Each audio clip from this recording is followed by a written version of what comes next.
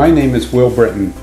As part of our commitment to continued improvement of Solvita, we are releasing in 2019 an update for the Solvita CO2 burst method of soil respiration. In collaboration with other soil researchers, we have determined that by two simple changes in the protocol, we can obtain both greater precision and accuracy of the test. It turns out that the original method with 40 gram soil generated more than enough CO2 for Solvita, especially when using the improved wetting method that doesn't overwet soils.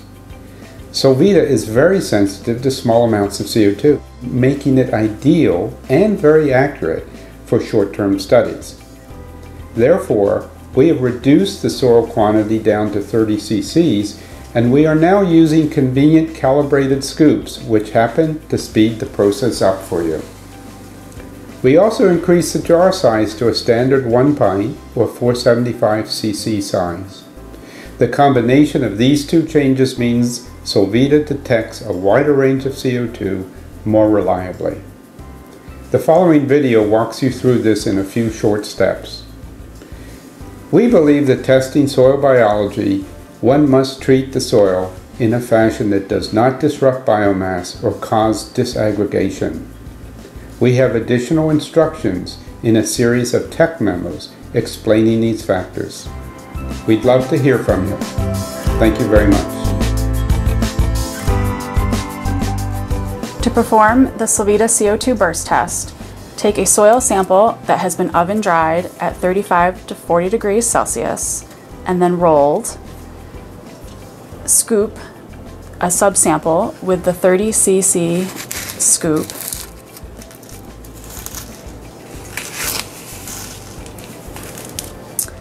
Take the striker and level off the subsample in the 30 cc scoop.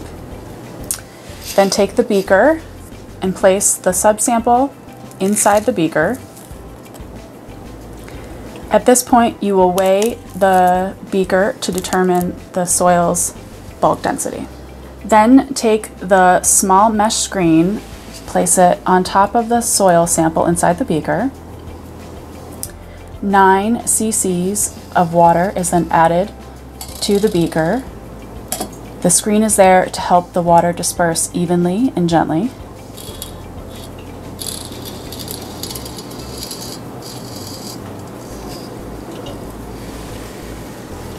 Once the water has filtered in past the screen, take the screen off the soil subsample.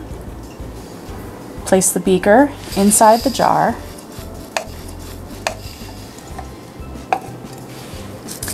Then open the pouch.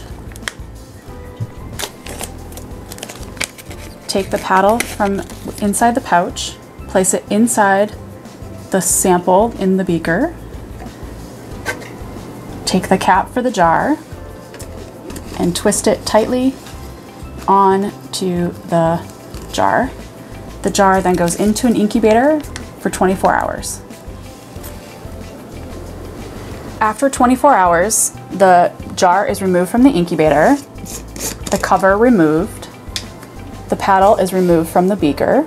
With the DCR in the low CO2 mode, place the paddle inside the DCR, or the digital color reader, and press read.